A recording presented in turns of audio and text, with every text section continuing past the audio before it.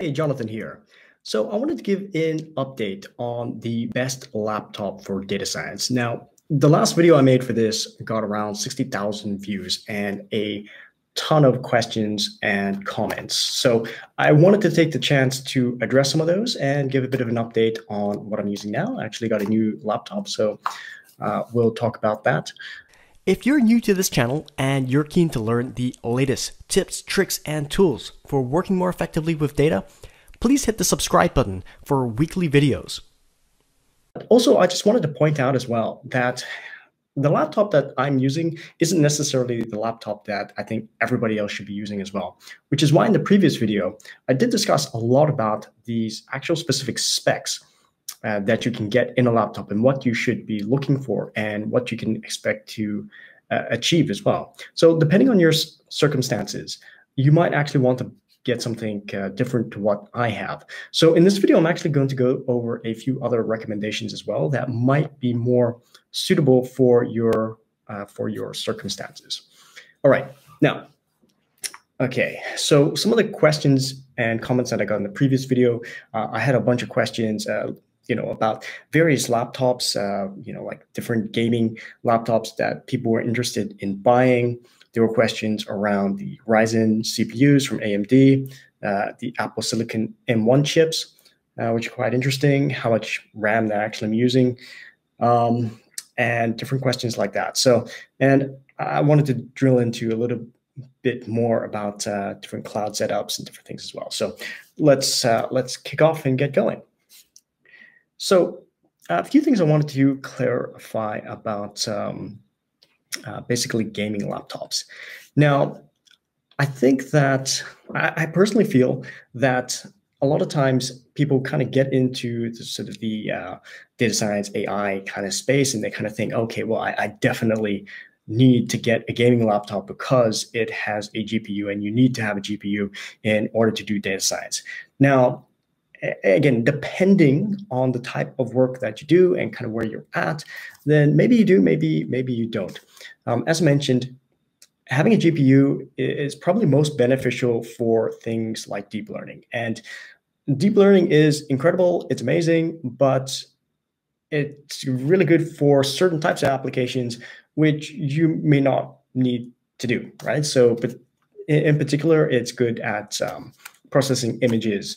It's good at processing audio. It's maybe good for time series analysis, a few things like that. But a lot of times, say you're dealing with some data out of a database or something like that, and you're building some sort of predictive model, then maybe deep learning isn't exactly the thing that you actually want to use for your purposes. So it's just really something to keep in mind there.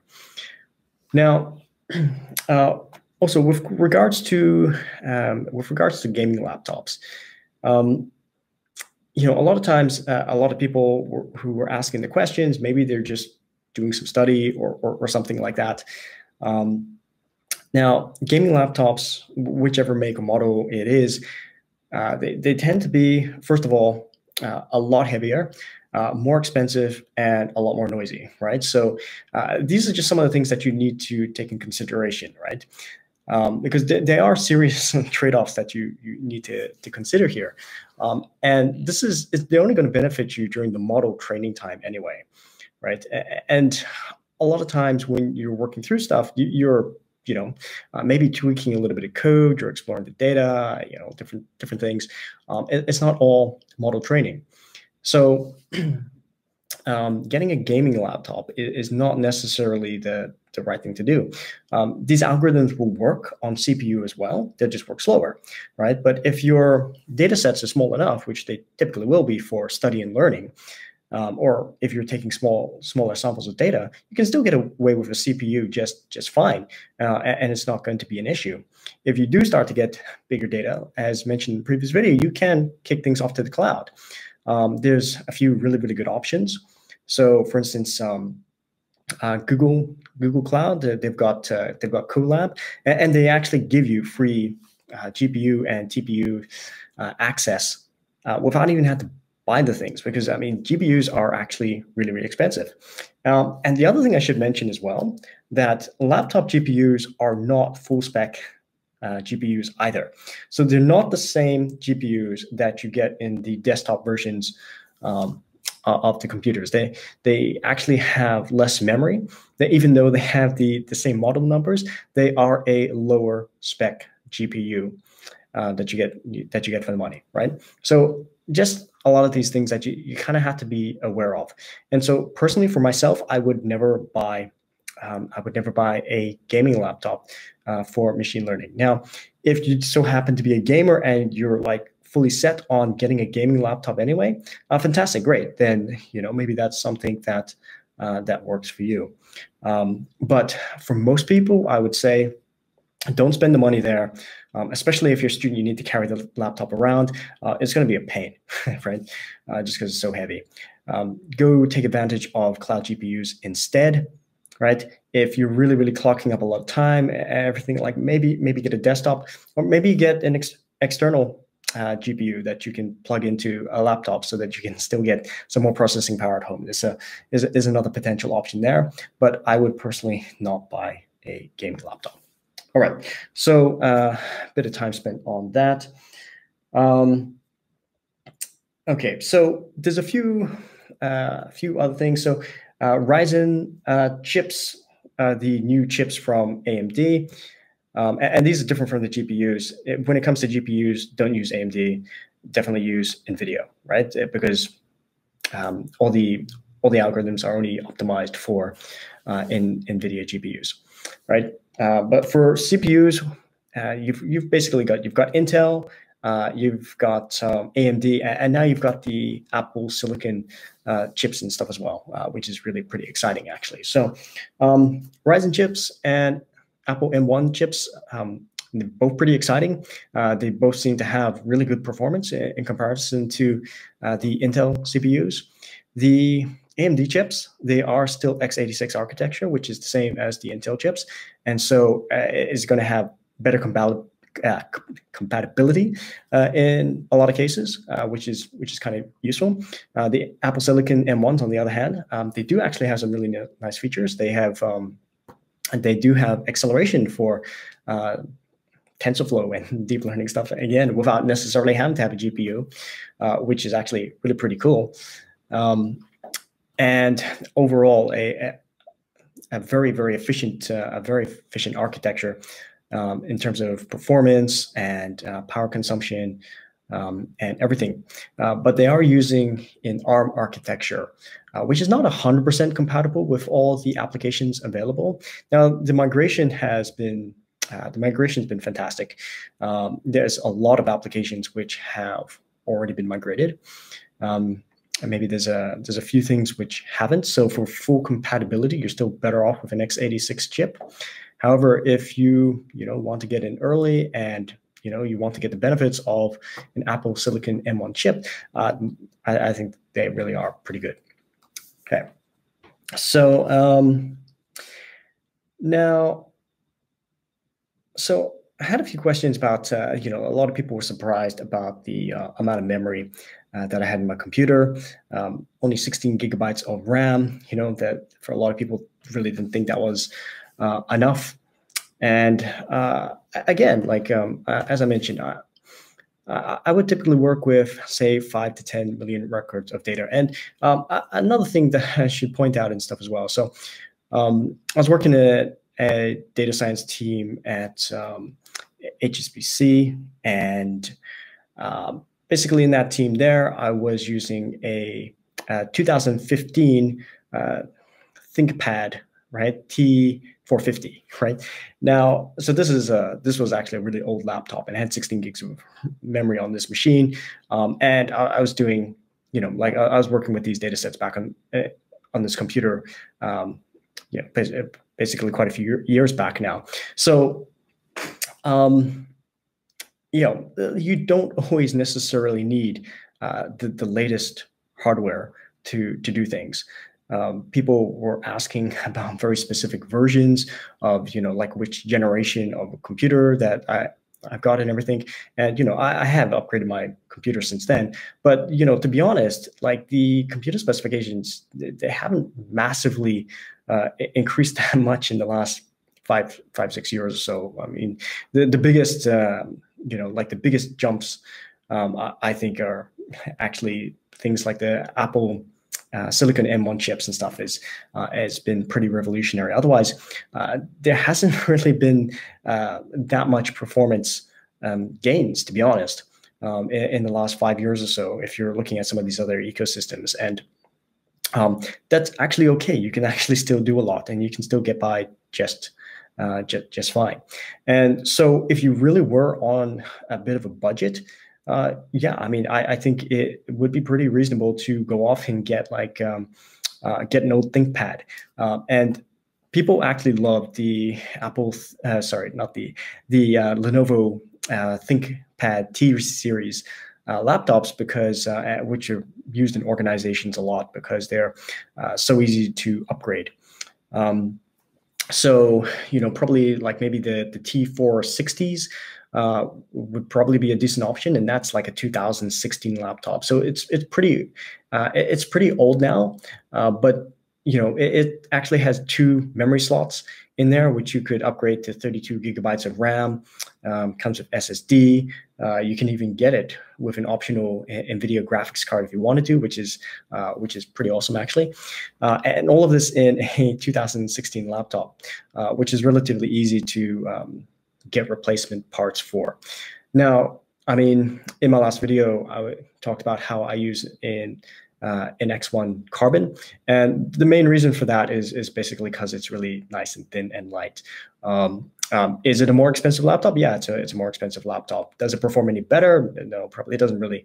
It probably doesn't really perform all that much better than an older T460. It's just nicer, right? But one of the trade-offs with buying these nice new thin light laptops, which are quite nice to use, is that all the memory is now soldered on board. So it's not separate. You can't really upgrade it separately. So if you did want that upgradability to get more memory and RAM, and you wanted to go to 32 gigs and all this kind of stuff, then you kind of have to be looking for a laptop which is maybe not quite as thin or as light, because then it will actually have upgrade slots.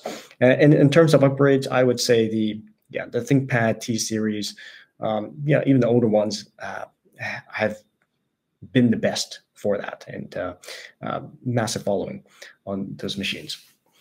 So I'm actually using a couple of laptops now. So as mentioned, I previously shared how I was using an X1 Carbon. I recently also bought an Apple M1 Silicon MacBook Air. So how does the new Apple MacBook Air with an M1 chip compare to the Lenovo X1 Carbon? Now, first of all, I want to say that the X1 Carbon is by far the nicest PC laptop that I've used of all the kind of laptops I've used over the years. So I used to have, before this, the kind of popular Dell XPS 13-inch. And compared to this machine here, this is so much nicer, I think in every way. It's lighter, yet somehow manages to have a 1-inch bigger screen. The screen folds all the way back. It's got a nicer hinge. It's got a way better keyboard. Overall, the experience of this machine is just a much better experience, to the point where if I were to today buy another PC laptop, it would definitely be a Lenovo machine. All right. So been really impressed with these machines here. As mentioned in previous videos, they now have way better support for Linux if you want to do that as well. Also, with Windows in general, the Windows subsystem for Linux, or WSL version 2, is actually pretty good for a lot of things, making development a lot better and easier. So And the few other benefits of basically having a Windows laptop. I mean, okay, for personal use, like some people play games as one of the advantages. I'm not a gamer, so it doesn't really make any difference to me. But some of the other things, if you're working in enterprise, then most of the enterprise organizations I've worked with typically all use PCs. So there's a benefit there. And basically, Excel and various applications that you might use, various trading platforms and different things like that, quite often work for PC. So there's some benefits of the PC there. Now, I recently purchased an Apple Silicon M1 MacBook Air, and this is a really nice computer. So for a while, I was somewhat reluctant to buy a Mac because they had a ton of issues with overheating, butterfly keyboards, and then no ports and all this kind of thing, right? So it's a bit of a pain, but with the new Apple Silicon chips, the thermals are so much better. Now you can get like a fanless computer, right? Which performs like way better. The batteries last all day, which is incredible. And the speed and performance is really well. The computer never gets hot. You never hear any fans running, which is incredible.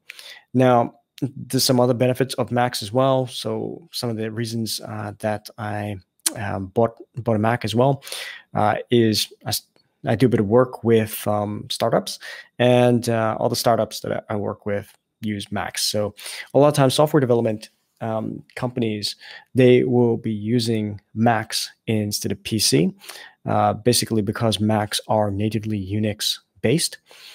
Is one of the key advantages there. So you can go straight into terminal. As mentioned, you've got the Windows subsystem for Linux now for Windows, but that's run in a virtual environment, right? It's not natively just there. So it is a lot easier just to pull up terminal and just to have a Unix shell that you can just start using straight away.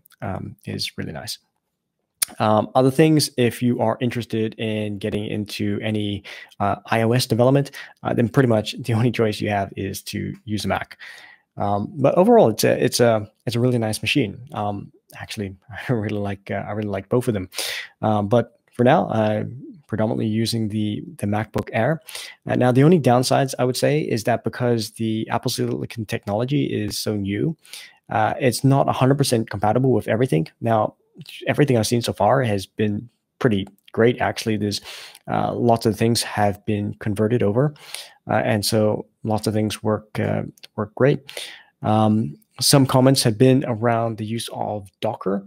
So if you don't know what Docker is, it basically allows you to set up virtual environments, which is very handy for data science and programming, different things like that. The main version of Docker Desktop does not work, but they do have a preview Apple Silicon M1 version. And although it's still in test, the stuff I've done so far, I've been able to run and compile images all just fine. So yeah, it seems to work. And if for some reason, if that didn't work, either I could go back to my PC or I could just do it in the cloud. Right, so then it's not too big a deal. It's definitely not a showstopper, even if this was your only laptop. All right. Anyway, I hope that helps. And yeah, if you have any questions about that, please let me know. Otherwise, thanks for watching. I'll see you next time.